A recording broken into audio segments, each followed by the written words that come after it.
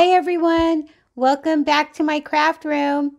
If you're new, my name is Laura and I love to make budget-friendly DIYs.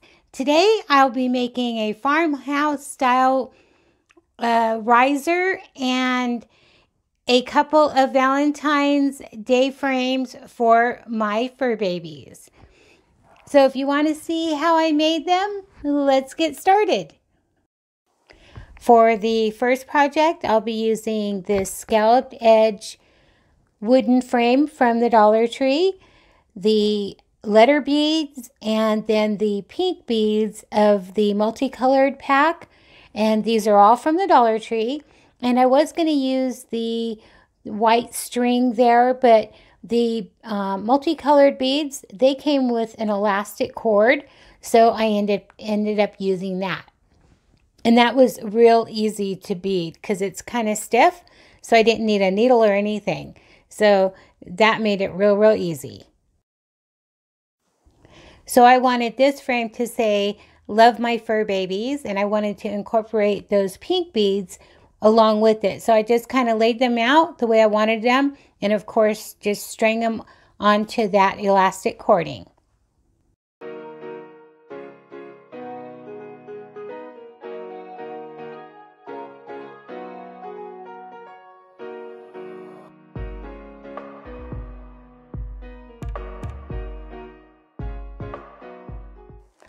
Now I want to give this frame a couple coats of my chalk paint by Waverly in the color white. And I will be painting the front and the back and the little stand that it comes with. And then I thought, I have this table scatter that I've been wanting to use. I got that from the Dollar Tree as well. So I kind of laid them out where I wanted them. So they're laying there on my paper already. And I'm going to take some Mod Podge and I'm just going to Mod Podge those little hearts onto my frame.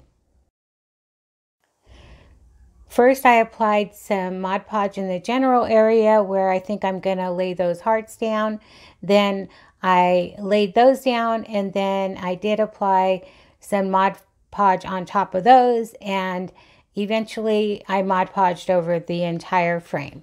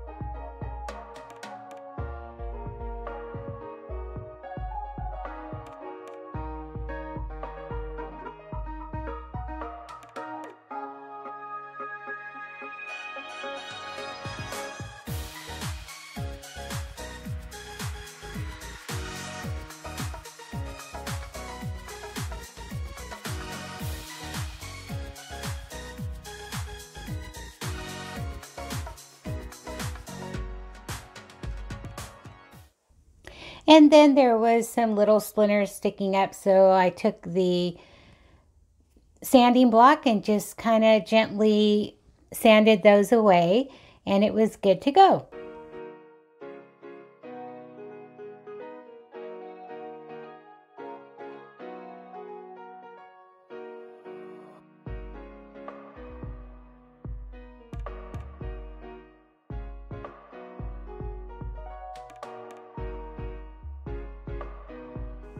Okay, here is where you do not want to do what I did.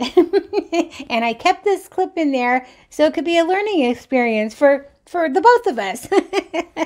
So, like a ding-a-ling, I glued on the heart table scatter going in the wrong direction. I see the little hole there for the stand. It's upside down. So I said, oh, that's okay. I will just go outside and use my husband's drill press and I will just make another hole. No problem, whatsoever, right? Okay. I drilled through the whole thing. I was supposed to just, make a sinkhole, and I drilled through the whole thing. So, okay, another learning experience for both of us. Okay, let's just put it that way. So now I'm going to take these stickers that I got, and I'm just going to hide that little hole. And I think it came out adorable.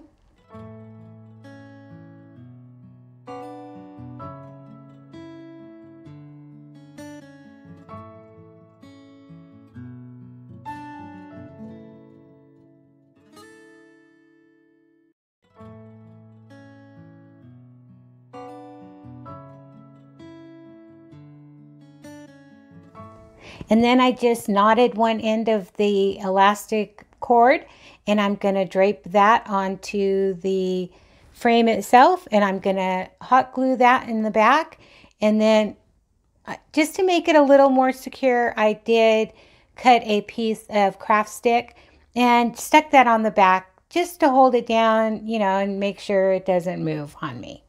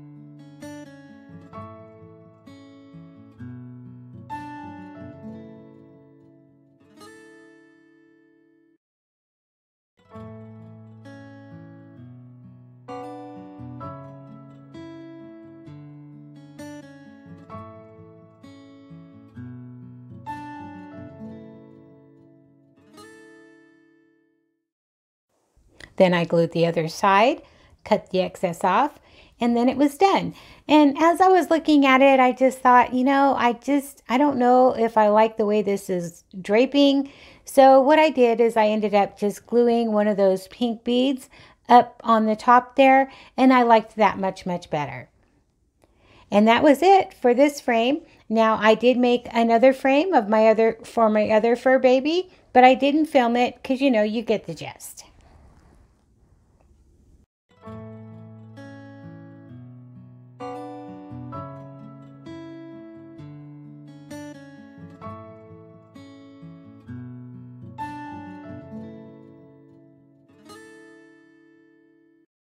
And for the next project, I'll be making a little stand or riser. I'm going to use 4 of these little cauldrons or the pot of gold from the St. Patrick's Day section.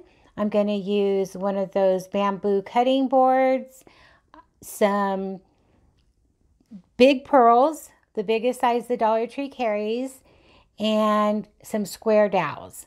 So the first thing I wanted to do was get those handles off of those pots of gold. And then I wanted to see and play around where I wanted the placement of my beads. And if you want to remake this, you can put more beads or less beads, but this is how I made mine. So here I'm just seeing how that's going to look with the little what I'm calling my little balls to stand them on.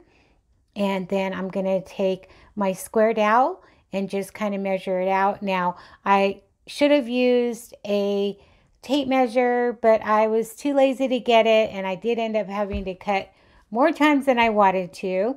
And, it is what it is. So I started off and I just started gluing on these pearls onto the bamboo board or cutting board, and I'm gluing the whole side down. That way it'll be hidden by the cutting board itself, and then when I put the square dowels on top, it'll hide the other hole.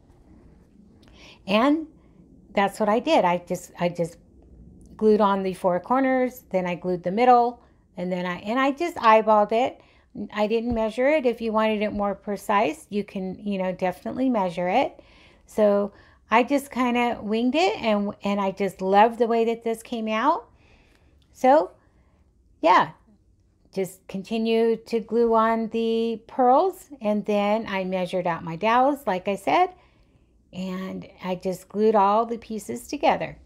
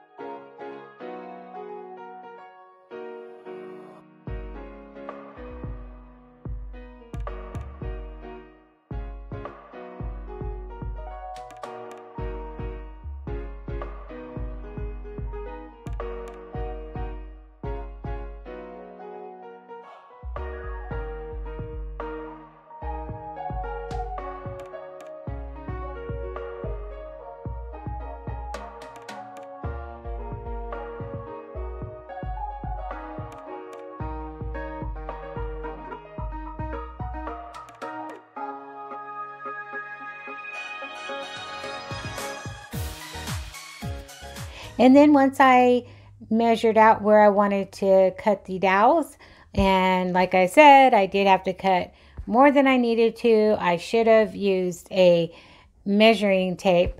But anyway, I just took my miter box and a saw and just cut that dowel where I needed it. And it's pine wood, and it's 3/4 inch, so it was real easy to cut through. Oh, and I do want to mention that this dowel came from Home Depot, and it was 98 cents.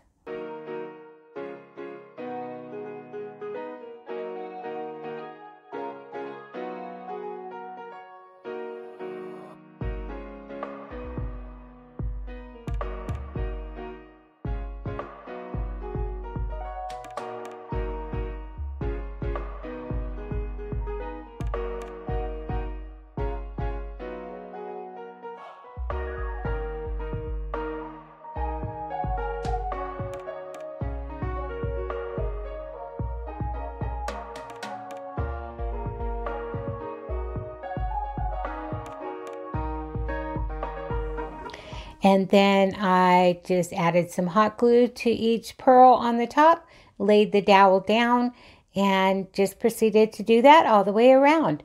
It wasn't hard at all. And I'm going to glue all my pieces together, and then I'm going to take them outside and give them a few coats of the Rust-Oleum chalk paint in the color white.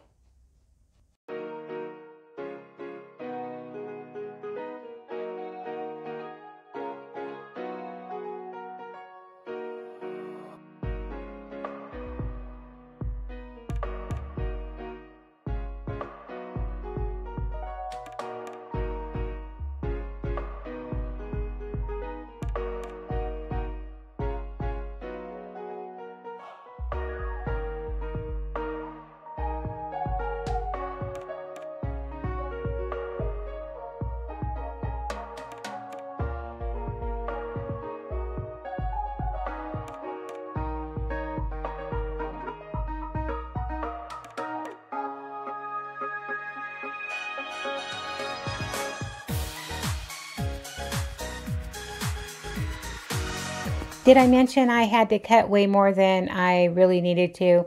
Yeah, if you want to remake this, I suggest using a measuring tape. It would have made my life much, much easier.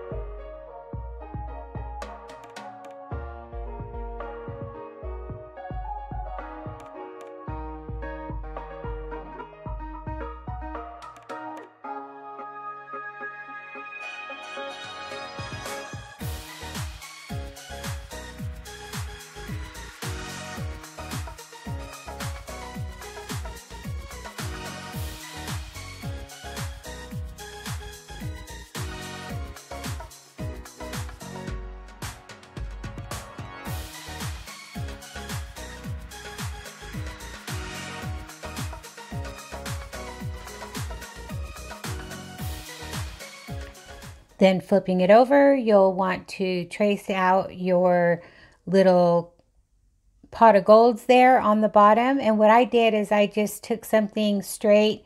That way all my pots will fit evenly, on the bottom. So I just made sure that they were touching each flat side of the surface. I hope I'm making sense. See there, I'm just making sure that they're all going to be in the same spot. So I just traced it with a pencil, and then I'll just glue all the pieces on.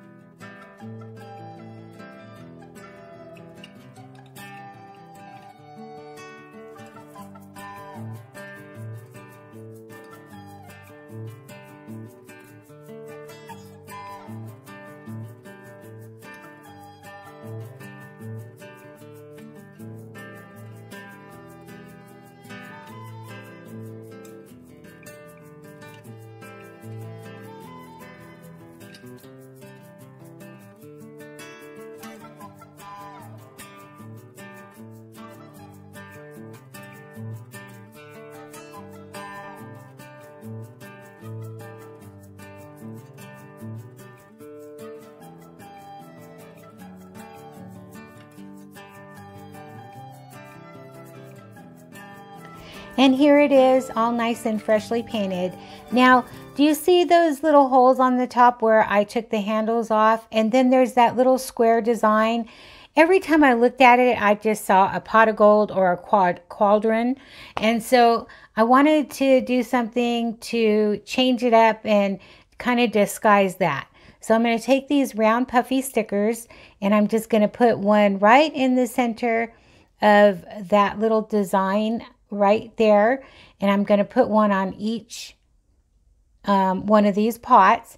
And then I did take my hot glue and I glued each one of those little holes where the handles were because my paint was not wanting to go inside there, and you can still see the black.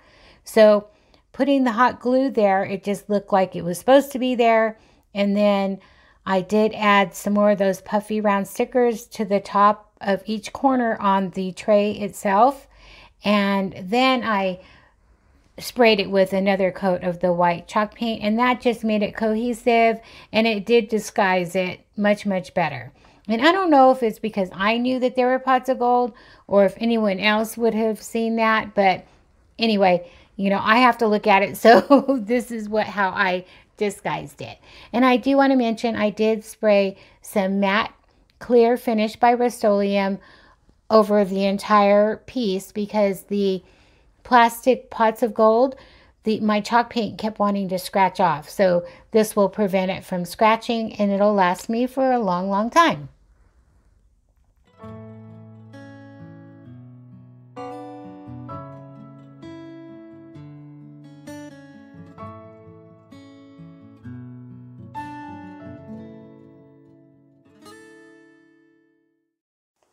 And here they are, all nice and done. Aren't these adorable? And I just love my fur babies. Look at that face. I just can't even. And that's our Shih Tzu Chihuahua mix. And then here is our other dog. The vet said that she was a pit mix. My daughter found her on the side of the road, so she became our spoiled little fur baby. And she is the gentlest dog. So this one says Fur Baby Love, and the other frame says Love My Fur Babies. So yeah, I love the way that this came out. It just, you know, just will add a touch to my little Valentines, the vignette that I got going on. And there's that tray. I absolutely love it. I think I'm going to make another one for the other side. I mean, this would be great for a candle or some just little knickknacks from the Dollar Tree. I love, love, love the way that this came out. I hope you all enjoyed my video today and I gave you some inspiration to make some DIYs for yourself. Thanks again for watching, and I'll talk to you all next time. Bye.